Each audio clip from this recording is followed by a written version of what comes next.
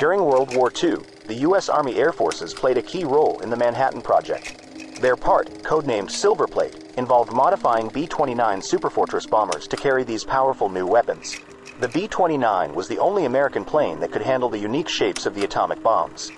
In 1943, testing revealed problems with bomb stability, highlighting the need to modify B-29s and train a special bombing unit. Silverplate started as a code name for the modifications but eventually encompassed the training and missions. According to their cover story, they were adapting a luxurious Pullman train car for President Roosevelt and Prime Minister Churchill. The first Silverplate B-29, nicknamed Pullman, began testing in 1944. Production models followed, with some used for training and others for the atomic bombings of Hiroshima and Nagasaki in August 1945. In total, 65 Silverplate B-29s were built. Silverplate ended after the war, but modifications continued under the new code name, Saddletree, through 1953. Did you know?